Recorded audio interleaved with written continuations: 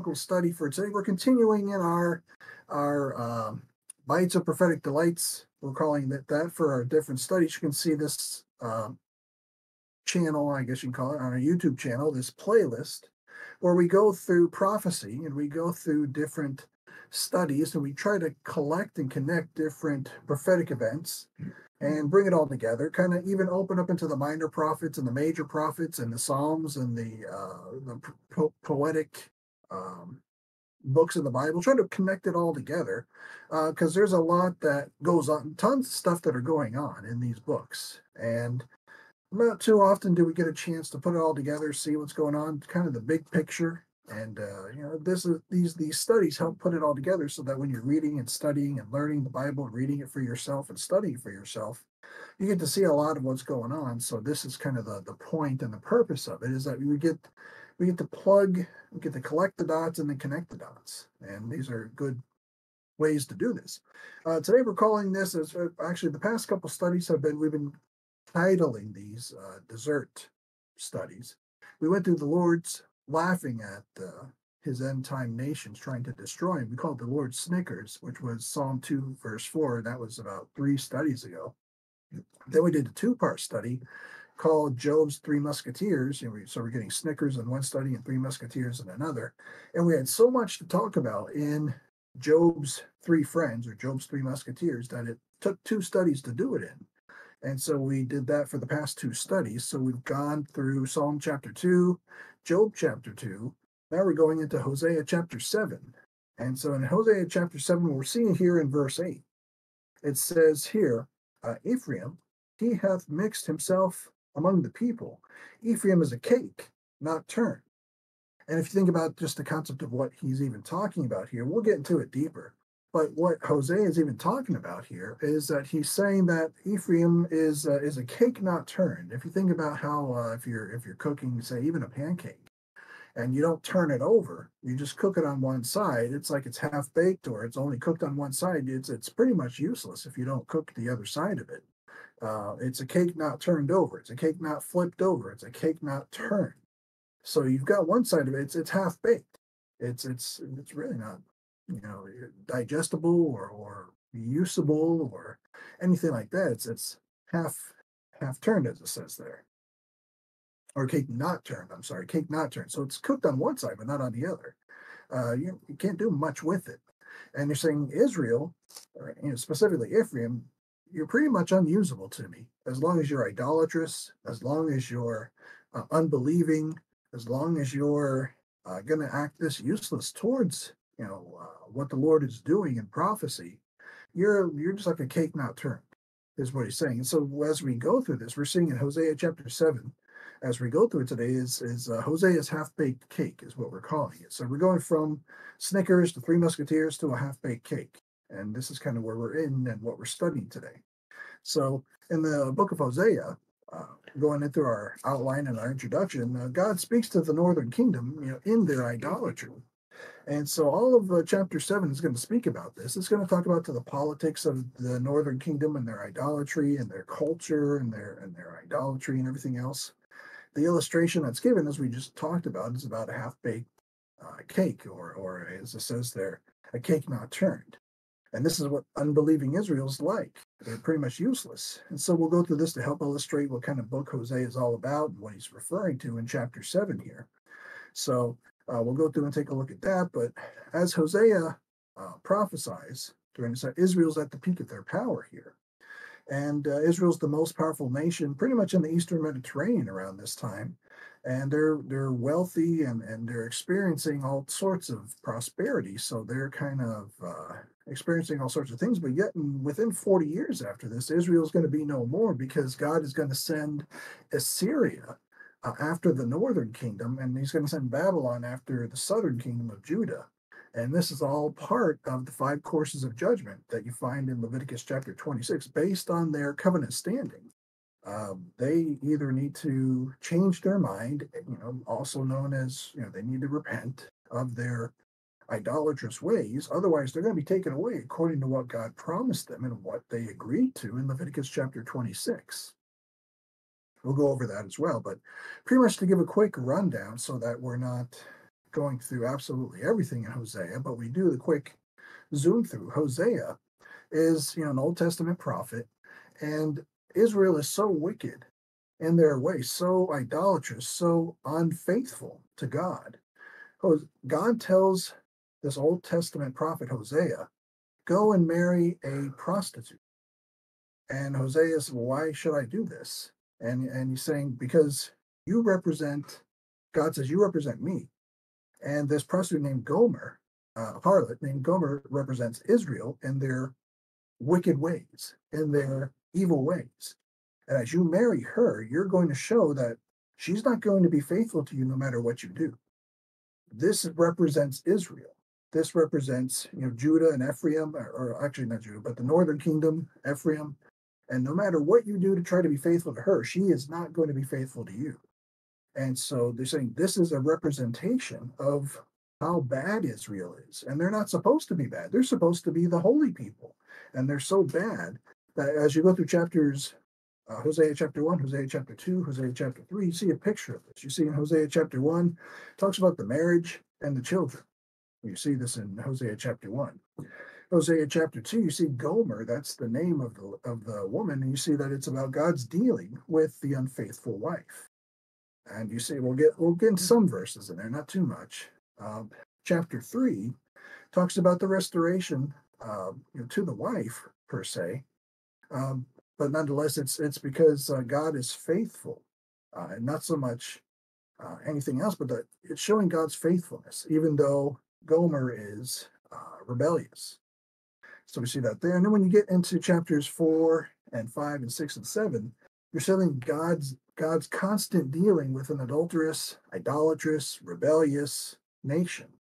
And then we'll get into chapter 7 in a minute, as God is constantly frustrated with the culture and the politics of this idolatrous nation.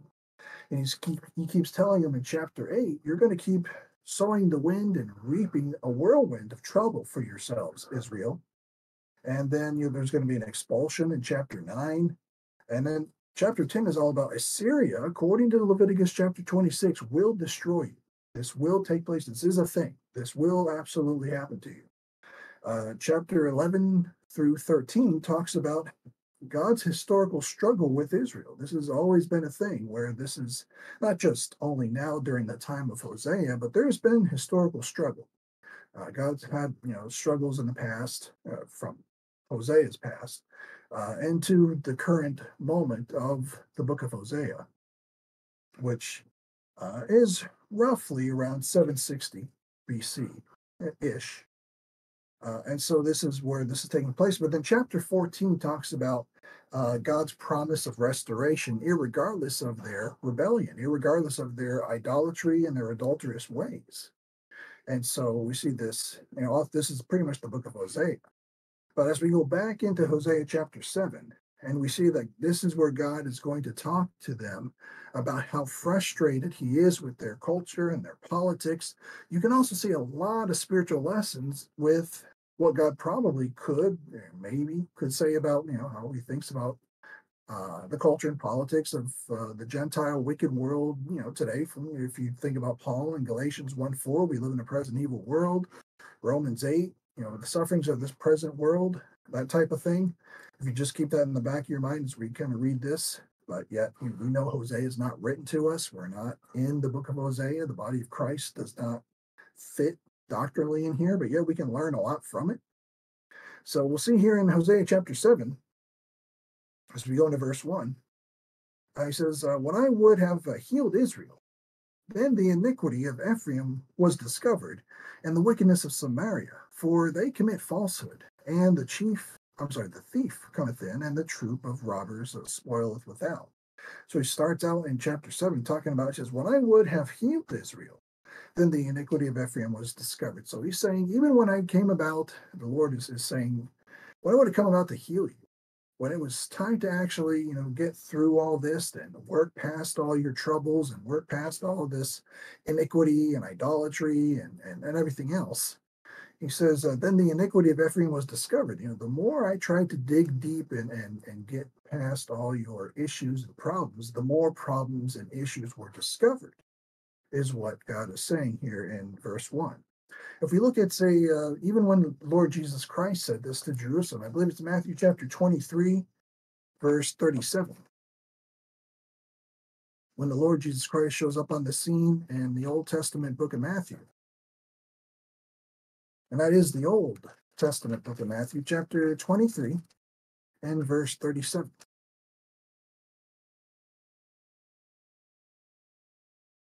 Just as he's saying, when I would have healed Israel, then the iniquity of Ephraim was discovered and the wickedness of Samaria.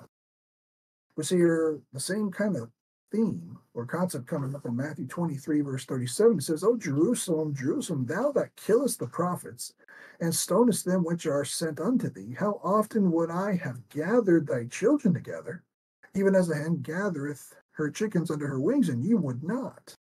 Behold, your house is left unto you desolate. For I say unto you, ye shall not see me henceforth, till ye shall say, Blessed is he that cometh in the name of the Lord. So he's saying that I have gathered, how often would I have gathered thy children together? How often would I do this? He says, but ye would not. You're not having it, Jerusalem. This is what the Lord Jesus Christ is saying to Israel in Matthew 23. I would have gathered you, all together so much, but you're not having. As Hosea, as God is saying to Israel here, he goes, when I would have healed Israel, then the iniquity of Ephraim was discovered and the wickedness of Samaria. The more I go to try to do something for you, the more wickedness is being, found out. And so we see that as we go back to Hosea chapter 7, in verse 1, he says, and the wickedness of Samaria, for they commit falsehood, and the thief cometh in, and the troop of robbers spoileth without. So we see this here. If we look at Hosea 5:15, going back 2 chapters, we see a little bit about it here. And he says here, I will go and return to my place till they acknowledge their offense and seek my face. In their affliction, they will seek me early. So he talks about that concerning their affliction. And this is what he mentions here. If you look at Hosea chapter 4 in verse 1, talking a little bit about what he was saying earlier, he says, hear the word of the Lord, ye children of Israel, for the Lord hath a controversy with the inhabitants of the land, because there is no truth, nor mercy, nor knowledge of God in the land. By swearing and lying and killing and stealing and committing adultery, they break out, and blood toucheth blood. So when he goes there and he talks about this is the type of culture that's going on. This is why the Lord has problems with what's going on there in Ephraim and Samaria and everything else. And this is why he's saying, for they commit falsehood, and the thief cometh in, and the troop of robbers spoileth without. That's just the flat out day-to-day culture that's going on now in Ephraim and Judah. And that's not supposed to be. They're supposed to be a kingdom of priests, as we know from Exodus. That's what they're supposed to be. But as we saw in Hosea chapter 4, verse 2, it's all about swearing and lying and killing and stealing and committing adultery. That's what it's about now, day by day by day by day. And that's why he's saying the thief cometh in, all about stealing, and the troop of robbers spoileth without. That's a day by day thing now, instead of it all being about what's happening with a kingdom of priests, a holy nation. Being the head and not the tail of all the other nations, it's not about that anymore.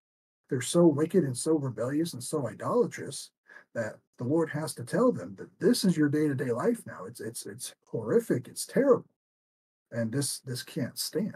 This is not a right thing. If this continues on, and it's going to, Assyria will be what they will suffer, as they will be taken away out of the land by Assyria. So we see that there. And even if we look at Hosea chapter 6, verse 7, you see a little more about this. Just want to keep looking at the cross references. Hosea chapter 6, verse 7, he says, but they, like men, have transgressed the covenant. They have dealt treacherously against me. And so this is, again, their culture, their heart, their personality, what they're doing there. They've transgressed the covenant. They're not trying to obey it. They're not looking to even acknowledge it. They're transgressing it. They have dealt treacherously against me, God says. This is who they are. So we go to Hosea chapter 7, verse 2. It says, and they consider not in their hearts that I remember. Wait, go here. That I remember all their wickedness. Now their own doings have beset them about. They are before my face. And so he's saying, and they consider not in their hearts that I remember all their wickedness.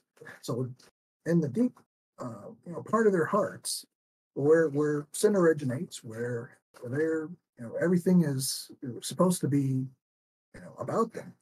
He says that now they consider not in their hearts that I remember all their wickedness. God doesn't forget anything. God is omniscient. God is omnipresent. He's the fullness of the Godhead bodily. That's the Lord Jesus Christ, let alone the Godhead, God the Father, God the Son, God the Spirit. So knowing, all knowing, omniscient, omnipresent, that I remember their wickedness. Now their own doings have beset them about. They are before my face. So if we look, for example, if we'll go to Jeremiah chapter 2, verse 19, Jeremiah also had problems during his time. Jeremiah chapter 2 and verse 19.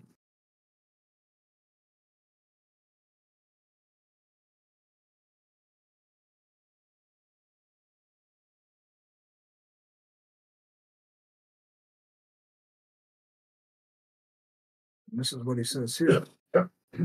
When it talks about, and they consider not in their hearts that I remember all their wickedness. Now their own doings have beset them about. They are before my face.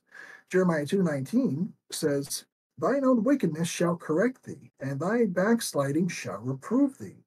Know therefore and see that it is an evil thing and bitter, that thou hast forsaken the Lord thy God, and that my fear is not in thee, saith the Lord of hosts. That's a scary thought, that this is what's going on in Jeremiah's day. This is going on in Hosea's day. Israel is just falling apart more and more and more. That's Jeremiah chapter 2, verse 19. If you look at Jeremiah chapter 4, verse 18.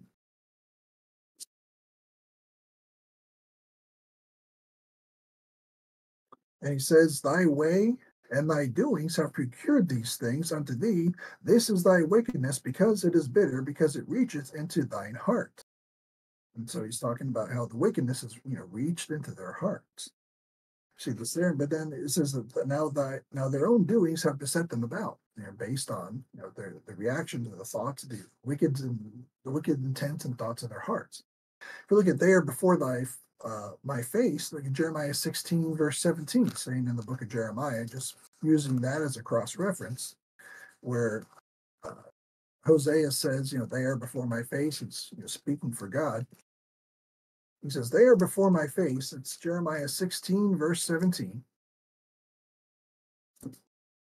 It says, for mine eyes are upon all their ways. They are not hid from my face, neither is their iniquity hid from mine eyes. So God is seeing everything that's going on with this culture, or with the politics of what's going on with Ephraim and the northern kingdom when it comes to Hosea. We're seeing this is also happening with Jeremiah, and so we're learning from what's happening with Jeremiah as it's happening with Hosea. And as we see that in verse 2, he's saying, I beset them about, they are before my face. God can see it all, whether it be the eyes of his face, and that's an anthropomorphism, God really having eyes and face and ears and nose and mouth, that type of thing. But this is, Hosea chapter 7, verse 2. So as we get into verse 3, this is where we're getting more even into. He says, they make the king glad with their wickedness, and the princes with their lies. Again, he's talking about not just the culture, but the politics, when it talks about the king and the kingdom and what's going on with what the king is doing and what the citizens are doing with the king and how things are working, the mechanics of the politics of the time. He says they, Israel, the citizens, the kingdom of priests, quote unquote, make the king glad with their wickedness. So as he's going through to say, the evil kings of the nation, king or kings, depending on what's going on, are actually rejoicing to see the people acting wicked. They're liking that. And so the people want to make the king happy by acting wicked. And it says, now their own doings, I'm sorry, reading the one before, it says, and the princes with their lies. The people would rather lie to the princes and act wicked for the kings. This is the kind of culture that Israel is doing in Hosea's day. And you can parallel this with a lot of what's going on in today's day and age, too. So you kind of hear the spiritual lessons kind of being poured out in today's culture as well. Again, this is a good benefit we're learning from and understanding. But again, this is what we're seeing. They make the king glad with their wickedness and the princes with their lies. If we go and look to the book of Micah, and we'll see it here, chapter 6, verse 16. That's the book of Micah, chapter 6, verse 16.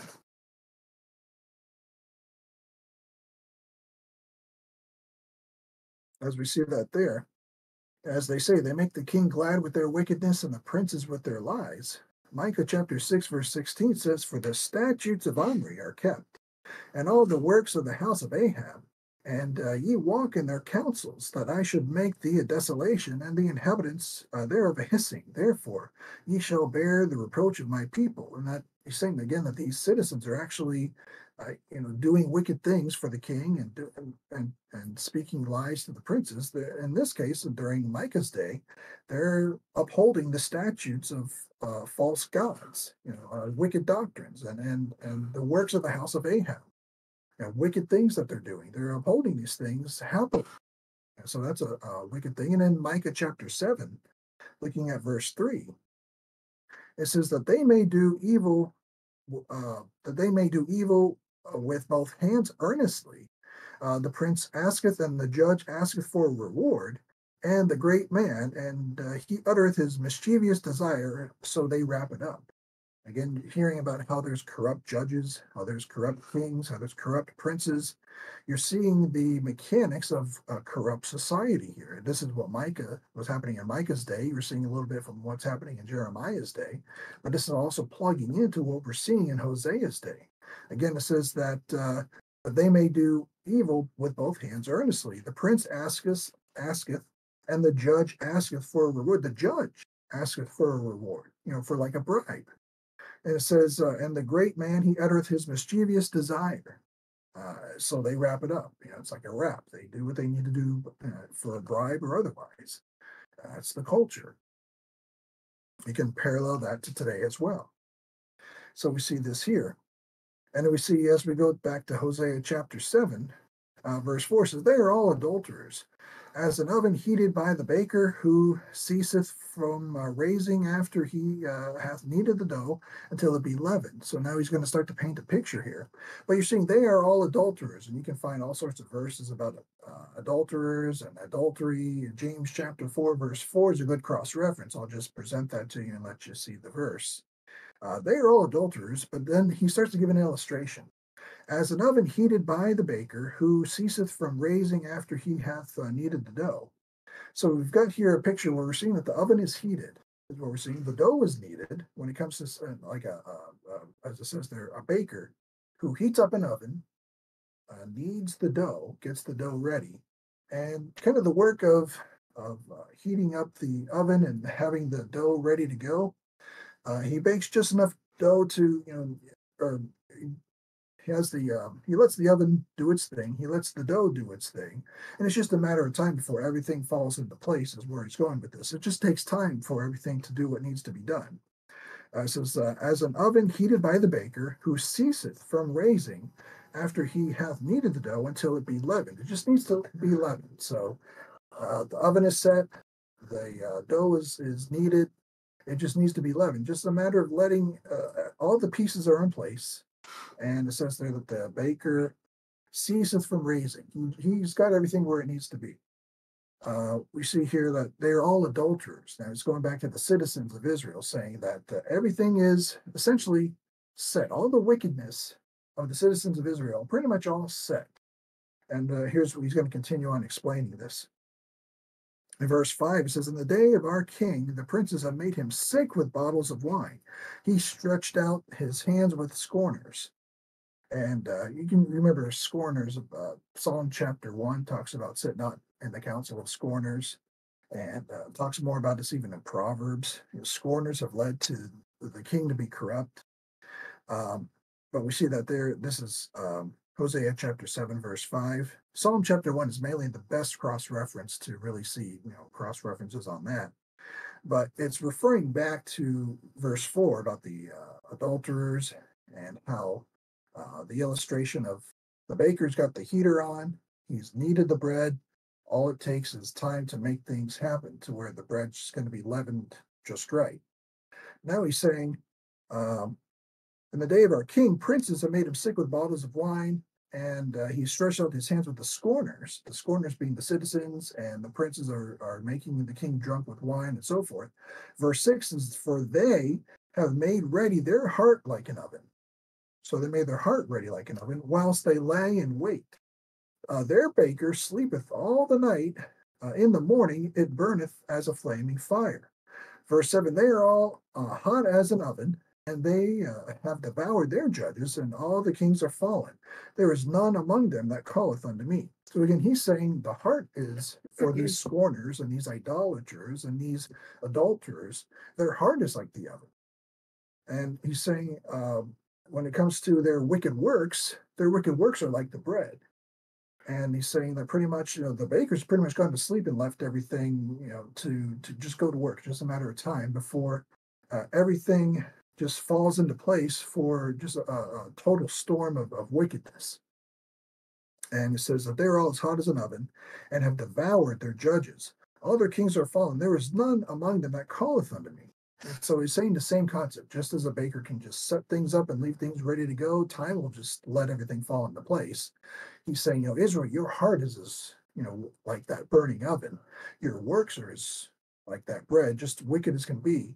Give it time, everything will fall into place. That fifth course of judgment where Assyria comes to take you away, just give it time. It's just going to all fall into place.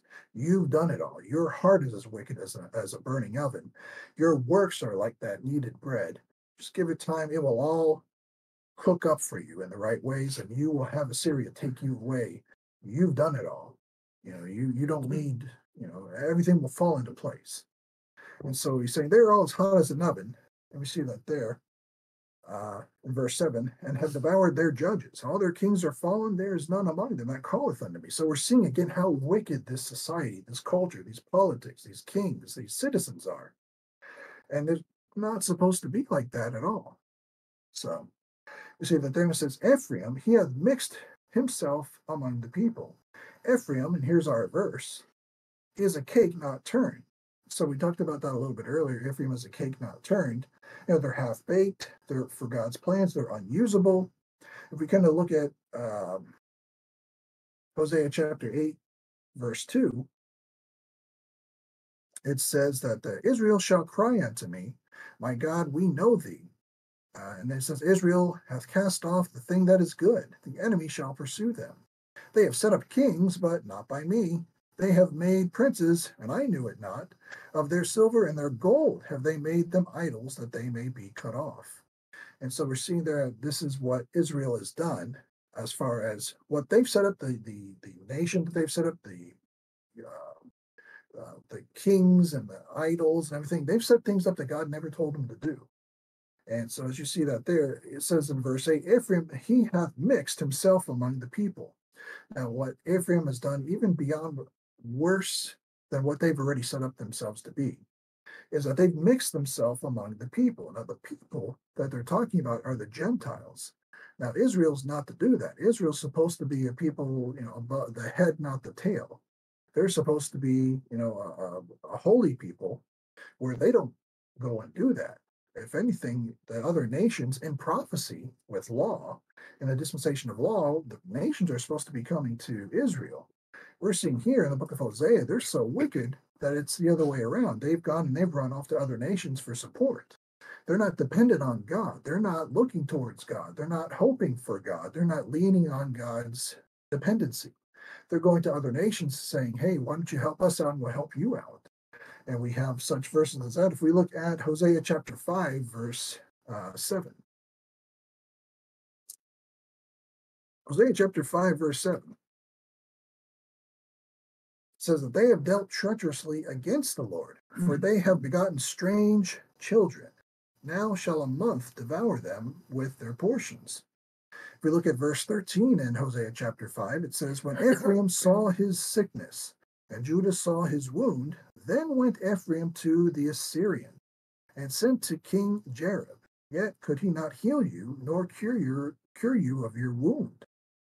And so he's saying Israel goes off, specifically Ephraim, goes off to other people in other nations, looking for help, looking to get their sicknesses cured or their economic issues fixed or their problems to be settled by running off to other nations and asking them for help rather than being dependent on the true and living God, which was what Israel was supposed to do in prophecy. So we're seeing this taking place here, and they're saying that Ephraim hath mixed himself among the people. This is what they're doing here. And so this is something that's taking place here, and that's not something they're supposed to be doing. If you look at, it says it's a cake not turned, and so verse 9 says, and we'll kind of keep looking at some verses here. He says, "Strangers have devoured his strength," and this is Hosea chapter 7, verse 9. "Strangers have devoured his strength, and he knoweth it not. Yea, gray hairs are here and there upon him, yet he knoweth not." So as these other nations, as he leans on other nations for support, Israel leans on other nations for help. Help us. We need help economically. We need help politically. We need help with health and wealth and prosperity and so forth. It says these strangers have devoured his strength. They're tricking him. It says, "And he knoweth it not." Israel doesn't even know it. These kings don't even know what's happening. Again, you can apply this to modern day society here as well, with a spiritual lesson attached to that. It says, "Yea, gray hairs are here and there upon him, and he knoweth it not." It's like when someone doesn't know their age, and you see this here that they think Israel thinks that they're really powerful, amazing nation, but they're really not who they think they are. We see that there in verse 9. And so if we look at Isaiah chapter 42, verse 22, Isaiah had the same issues going on in his day. Isaiah chapter 42, verse 22. We'll see this here.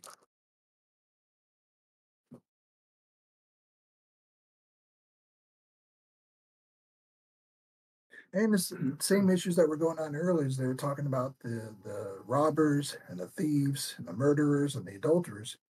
It says in Isaiah 42, verse 22, it says, "But this is a people robbed and spoiled. They are all of them snared in holes, and they are hid in prison houses. They are for a prey, and none delivereth, for a spoil, and none saith, Restore. Who among you will give ear to this? Who will hearken and hear for the time to come? Who gave Jacob for a spoil and Israel to the robbers? Did not the Lord, he against whom we have sinned? For they would not walk in his ways, neither were they obedient unto his law. Therefore he hath poured upon him the fury of his anger and the strength of battle, and it hath set him on fire round about, yet he knew not, and it burned him, yet he laid it not to heart." So it's kind of that concept again, saying, well, people are as we're seeing in verse 9, strangers devoured his strength, and he knew it not. Yea, gray hairs are here and there upon him, and he knoweth it not. As we're seeing that in Isaiah 42, 25, it says, "Set him on fire round about, and yet he knew not. And it burned him, and yet he laid it not to heart." This is a nation that has no clue what's going on around them. This is a nation that has no idea that the kings are wicked and doing all these things, even though the citizens themselves are wicked and doing also the same thing. You can just apply so much to what we're seeing around us as well. And yet we're not them, they're not us, but the same principles are being applied, the same issues you can see and kind of pretty much apply and see what was happening then is kind of what's happening now. And yet, this we can learn from this. What was written aforetime is written for our learning, the Apostle Paul says. So we're learning from this. It's just we're not them, they're not us. This is Israel in prophecy. And so we see this here in verse 9. And so as we go into verse 10, we're seeing, of course, to whom this is all written to. And it says, going back to Hosea chapter 7, verse 10, "And the pride of Israel it testifieth to his face, and they do not return to the Lord their God, nor seek him for all this." Again, if we look at Hosea chapter 5, verse 5 as a cross reference, You see it again, talking about the pride of Israel. So again, when you see Ephraim, it's Israel, and Israel, it's Ephraim. So we know this is all talking about the 12 tribes of Israel. More so, that's the audience of this book. This is in Hosea chapter 5, verse 5. And the pride of Israel doth testify to his face. Therefore shall Israel and Ephraim fall in their iniquity. Judah also shall fall with them. And so we're seeing that Judah is going to fall with them as well. The southern kingdom is going to fall just as much as the northern kingdom is going to fall, but the southern kingdom is going to fall to Babylon. The northern kingdom is going to fall to Assyria. And we know history proves that this is exactly what happened as a result of the courses of judgment. But we see that in verse 10, that the pride of Israel testifieth to her face, and they do not return to the Lord their God, nor seek him for all this, for everything that's happening. That there's this nation is supposed to be God's holy, and it will be God's holy nation after God comes and restores everything. But right now, without them dependent on God, calling upon the name of the Lord, Israel being dependent on the Lord, they're a corrupt nation. And they're seeing how wicked everything is as they are just falling apart there. So as we see this here, we go into Hosea chapter 7, verse 11. It says, Ephraim also is a silly dove without heart. They call to Egypt, they go to Assyria. This kind of goes back to what we were seeing in verse 8 when it said, Ephraim, he hath mixed himself among the people. Ephraim is a cake not turned. There's our verse, our half-baked cake that we're looking at, Hosea's half-baked cake. It says that he hath mixed himself among the people, and we saw some cross references seeing how Israel had run off and was dependent on other nations. Well, in verse 11, here's some of these other nations. It says, Ephraim is also is like a silly dove without heart. And so when it uses that illustration, just like we saw the cake illustration, we're seeing a second one here. A silly dove without heart. So this is like a bird just flying around, flapping around all over the place, not really having any purpose, but yet flying all over the place, trying to do something. We're seeing here it says, they call to Egypt, they go to Assyria. So they're calling out to Egypt, looking for help and assistance and looking to get something out of it, some sort of, health and wealth and, help us with our problems and let's make a deal here. And they go to Assyria. So they should be calling on the name of the Lord. But we're seeing that here in verse 11. That if we look even at Hosea chapter 11, verse 11, you see it again. Just as a cross-reference, Hosea 11:11, you see exactly almost the same verse written verbatim, just in different details. It says, they shall tremble as a bird out of Egypt, and as a dove out of the land of Assyria, and I will place them in their houses, saith the Lord. So again, the same type of idea is written in Hosea chapter 11, verse 11. You're getting more of a picture of what this book is about. And that's what we're trying to do today, is kind of give this, a quick rundown. But you're seeing it mainly through where we're looking at in chapter 7. But this is what they're doing. Is that they go, or they call to Egypt, they go to Assyria. If we look at Hosea chapter 9, verse 3, kind of using the cross references we can get right here, right now. It says in Hosea chapter 9, verse 3, that they shall not dwell in the Lord's land, but Ephraim shall return to Egypt, and they shall eat unclean things in Assyria. And of course, that's not good. We know from Leviticus chapter 11, there's a whole list of things that are clean and unclean, and there's things that they're not supposed to eat. But in Assyria, they don't practice that. In Assyria, there's not 613 points of law that they're going to adhere to as strictly as they should in Israel. But even in Israel, they're not doing that. They're not upholding anything. But they run to Assyria, they run to Egypt looking to see what they can get in order to prosper. And so they go and they'll do what they have to do. They'll eat unclean things. They'll disobey the law. And in the dispensation of law, that's the greatest sin that's going on there, aside from being disobedient to God. And breaking all these laws, eating unclean things, even in different Gentile nations. This is how far and decrepit this kingdom of priests has become. So as we come back to Hosea chapter 7, verse 11, they call to Egypt, they go to Assyria. So we see that there. Then we go to verse 12. It says, when they shall go, I will spread my net upon them. I will bring them down as the fowls of the heaven. I will chastise them as their congregation hath heard. So, of course, it says that first part there in verse 12, when they shall go, and that's when we talk about when they go to Egypt, and when they go to Assyria, when they go to these other nations looking for help, instead of calling upon God, whom they should, because they're supposed to be the kingdom of priests, they're supposed to be God's people. It says, I will spread my net upon them, which means he's got something in store for them. I will bring them down as the fowls of heaven. He says, I will chastise them as their congregation hath heard. Of course, now where did they hear about this? Is Leviticus chapter 26 with the 5 courses of judgment. And of course, I'll just give a quick rundown. It's we don't have enough time to just sit there and read it word for word. But in Leviticus chapter 26, verse 13 through 17 is judgment number 1, Israel judgment on Israel's health and borders. And then judgment number 2, Leviticus chapter 26, 18 through 20, judgment on Israel's power and climate. Judgment number 3 is Leviticus chapter 21 through 22, judgment on judgment of the wild beasts, where the bears come out and kill all the kids that say thou bald head, and as time marches on. Judgment number 4 is Leviticus 26, 23 through 26, judgment of famines and invasions and so forth during the times of these different kings. And then finally, judgment number 5 is going to be the judgment of captivity in Leviticus chapter 26, verses 27 through 39. That's where you get the northern king taken away by Assyria, and you get the southern kingdom taken away by Babylon. And when you see this in verse 12, he says, I will chastise them as their congregation hath heard. They heard about it when the law was being presented, and they heard about it through Leviticus chapter 26, as it was read to them, it was told to them at one point in time.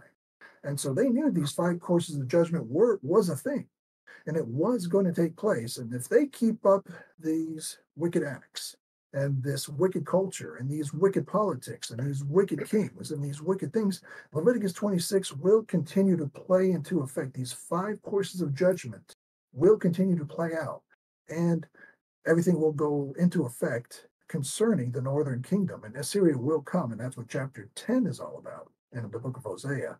Assyria will play out. There will be no escaping it. There will be no, unless they change their mind, which means repent. Unless they change their mind, that is will what take place. So I will chastise them as their congregation hath heard. Verse 13 goes on to say, woe unto them, for they have fled from me. Destruction unto them, because they have transgressed against me, though I have redeemed them, yet they have spoken lies against me. If we look at Hosea chapter 11, verse 2, God talks about this a little more as we use quick cross references to see it. He says, as they called them, so they went from them. They sacrificed unto Baalim and burnt incense to graven images.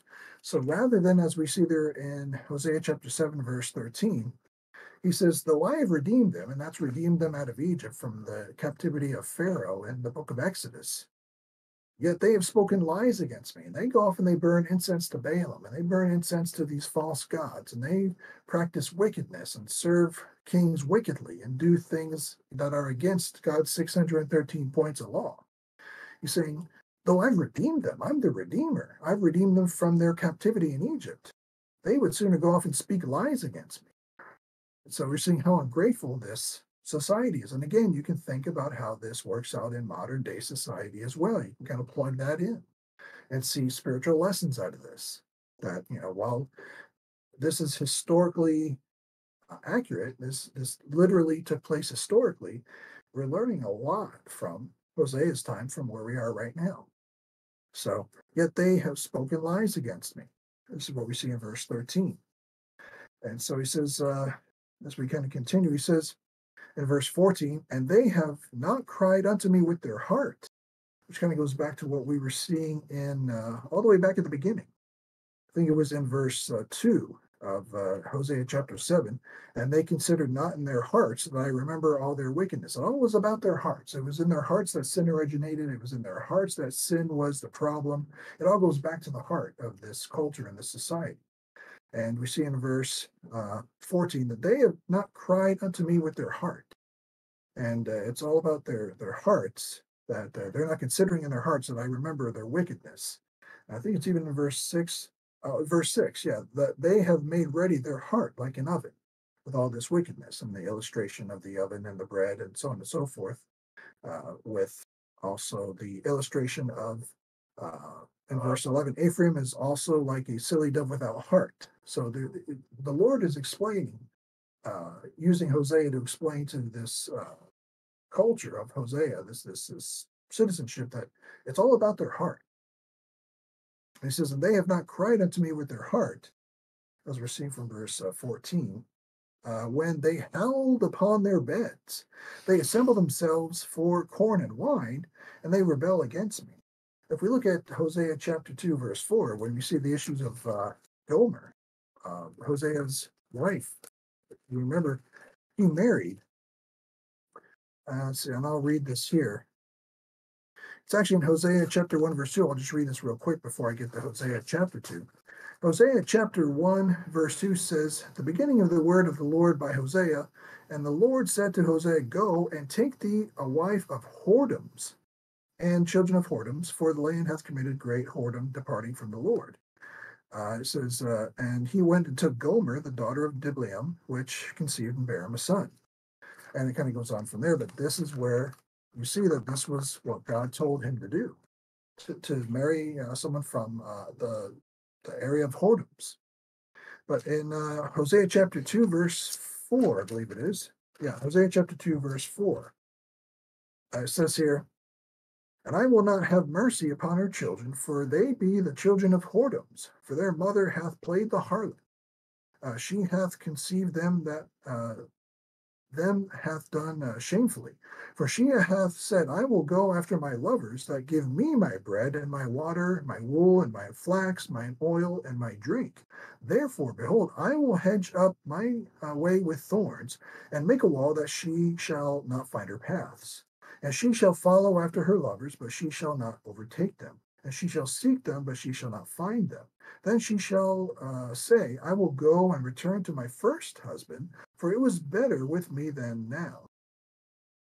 For she did not know that I gave her corn and wine and oil, and multiplied her silver and gold, which they prepared for Baal. Therefore I will return and take away my corn in the time thereof, and my wine in the season thereof, and will recover my wool and my flax given to cover her nakedness. And now will I discover her lewdness in the sight of her lovers, and none shall deliver her out of my hand. I will also cause all her mirth to cease, her feast days, her new moons, and her Sabbaths, and all her solemn feasts. So we see this back in verse 14.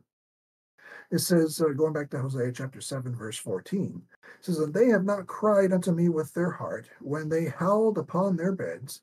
They assembled themselves for the corn and wine. And when they assembled themselves for the corn and wine, you're seeing in Hosea chapter 2, what we just read, that even when Gomer, she assembled herself for corn and wine, she thought it was something she was going to gather the corn and the wine for her lovers, when that corn and wine was gathered by her husband, Hosea. And it was meant, for her nourishment. She was gathering it to give to her multiple lovers. And so we're seeing even then the heart and the mindset of what was going on, as she represented a rebellious Israel, and Hosea represented what God was providing, and the provision and the generosity and the wealth of what God was doing. He says, and they rebel against me in verse 14. This is from what we're seeing over there in Hosea chapter 2, verse 4. If we look at Hosea chapter 3 in verse 1, it says, then said the Lord unto me, go yet, love a woman beloved of her friend, yet an adulteress, according to the love of the Lord, toward the children of Israel, who look to other gods and love flagons of wine. So this is something that the Lord is again using for an illustration, using to teach a point, and let Israel know this is kind of the relationship we have now until you repent. And so this is what we're seeing in the book of Hosea. As we go to Hosea chapter 7, and we'll see in verse 15, it says, and they rebel against me. He says, though I have bound and strengthened their arms, yet do they imagine mischief against me. And we're seeing that even in verse 15, he's continuing to say this. And if we look at Psalm 106, verse 43, see a good cross reference there. Psalm 106, verse 43.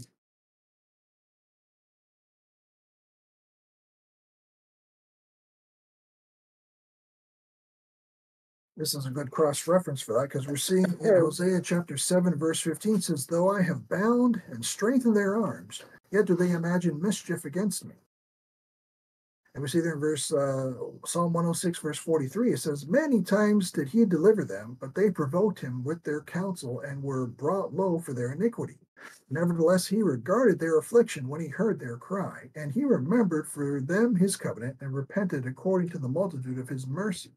So it's all about the multitude of his mercies, not their wickedness, not anything that has to do with them. Because if we look at who they are, we're seeing how wicked they've become, how wicked this society has become apart from God, as they turn away from God and they refuse to call upon the name of the Lord. This is what Israel is like. This is what their culture is like. This is what their politics are like. This is what their kings are like. This is what their society is like. As these Old Testament prophets, whether it be Jeremiah, whether it be Isaiah, whether it be Hosea, whether it be Micah, they keep showing up, they keep proclaiming the word of the Lord, and they keep being ignored by Israel, who are supposed to be, in prophecy, God's channel of blessings. They keep disobeying God. So we see this here. But if we look at verse 16 in Hosea chapter 7, he says, "They return, but not to the Most High. They are like a deceitful bow. Their princes shall fall by the sword for the rage of their tongue. This shall be their derision in the land of Egypt." It says, "They return, but not to the Most High. They are like a deceitful bow." A good cross reference for this, we'll just give out the verse and let you refer to it, just for time's sake, is Psalm 78, verse 57.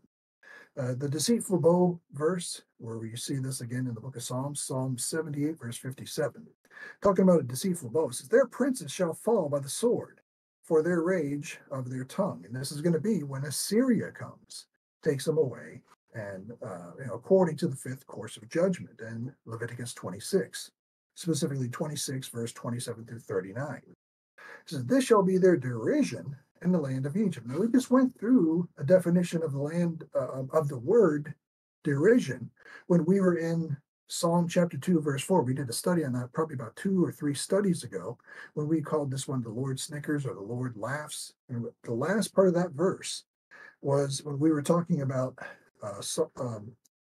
when we were talking about how the Lord shall have them in derision. This was with the last part of Psalm chapter 2, verse 4. We did a study on that 3 or 4 lessons ago. But again, that definition of derision was expressing contempt or scorn, mocking or ridiculing. We were saying how battles such as Armageddon would have a multitude of bodies and carcasses based on Isaiah 66, verse 23 and 24, and Zechariah chapter 12, verse 11.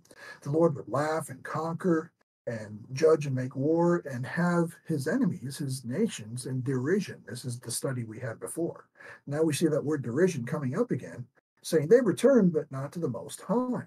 This culture, this group here, this Israel, they are like a deceitful bow. Their princes, which are wicked and they're drunk and they're deceived by the people, shall fall by the sword, and that's of Assyria, from the fifth course of judgment, for their rage of their tongue. This shall be their derision in the land of Egypt. So derision is something that will continue to take place.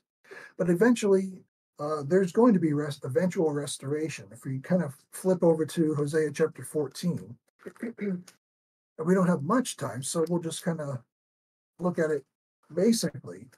But what you're seeing here is, let's see if we can find it here. Hosea chapter 14, verse 4, talks about how eventually, after all of everything that takes place, God in his infinite mercies will be the one who puts everything back into place. We can see this in the ages to come. That, even Matthew, Mark, Luke, and John is future from where Hosea, the book of Hosea, takes place. And then from Matthew, Mark, Luke, and John, Hebrews through Revelation, the events of the book of Revelation is future from Matthew, Mark, Luke, and John, just to explain the timeline there in the Bible. But we see there in Hosea chapter 14, verse 4, it says, "I will heal their backsliding. I will love them freely, for mine anger is turned away from him. I will be as the dew unto Israel. He shall grow as the lily and cast forth his roots as Lebanon. His branches shall spread, and his beauty shall be as the olive tree, and his smell as Lebanon. They that dwell under his shadow shall return, They shall revive as the corn and grow as the vine, and the scent thereof shall be as the wine of Lebanon. So eventually, he's saying things will get better. Things will, Israel will return into their nation after they get scattered into Assyria. They will return. God will return them. We see this in the book of Hosea. We see it in the book of Jeremiah. That they will be brought back, and then the kingdom will be set up, and the kingdom will be restored. You can see this again, just to give this out. Hosea chapter 14 is a good cross reference with Zechariah chapter 14 and Isaiah chapter 66 and Revelation chapter 21. So I want to give those chapters out as we start to wrap things up here. But you're seeing that Hosea does have, as we'll call it, a happy ending. You're seeing restoration. You're seeing where things are getting back together. But it does take God and his infinite mercy and justice and wisdom to bring all things back together again, in spite of the wickedness and politics and culture of what Israel's done to itself. So we see that there. But it also reminds me of when we were studying, I think it was Zechariah chapter 2, verse 6, back in the time, where it said, "For I say, the Lord will be a wall of fire round about Israel, and I will be the glory in the midst of her." We're talking about this restoration here. That's from Zechariah chapter 2, verse 6, which is also a good cross reference for Zechariah chapter 9, verse 8, and Psalm chapter 46, verse 7 through 11. This is what we had done from that previous study as we connect and collect the dots into that. So we're seeing that this is the things that take place here. But Isaiah chapter 11, Isaiah 57, Jeremiah 30, and Jeremiah 31 show the people coming back into Israel, being restored into Israel, God setting up his kingdom, and everything being kind of put back together again.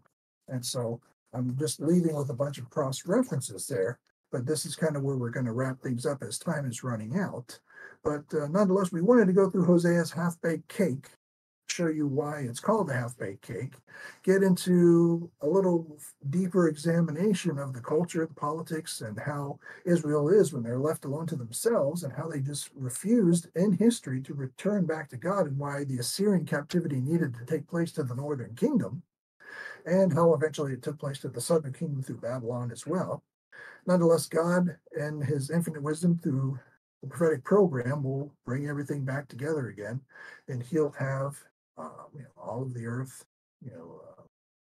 in his uh, rule and reign.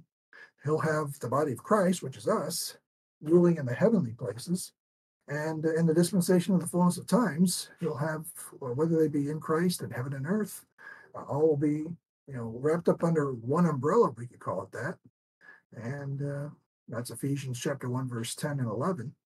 And all will be ruling under him, essentially, under his order, his wisdom, and his plans and purposes. So with that, we'll stop here, see if there's any kind of thoughts or comments or questions, and we're going to go into the next study for next time.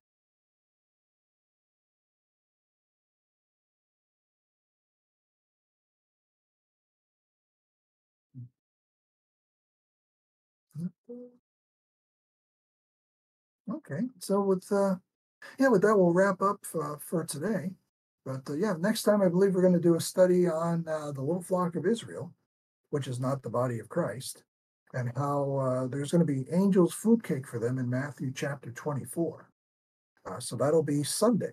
We'll get into that. And it'll be a deeper study where we're collecting more dots, connecting more dots, and bringing them all together so that the Bible is not a confusing book. The Bible, as we 2 Timothy 2:15, rightly divide the word of truth, everything starts to open up. Everything starts to become clear and understandable with clarity so that we can allow this book to be clear, understandable. No, we don't fit in certain books, but we can understand them, to whom it's written to. And other books are completely to us, and we can go ahead and obey literally everything that's in there. So with that, we'll stop here, and we'll go ahead and get to the next study on Sunday. Everyone, thanks for joining us, and we'll see you again.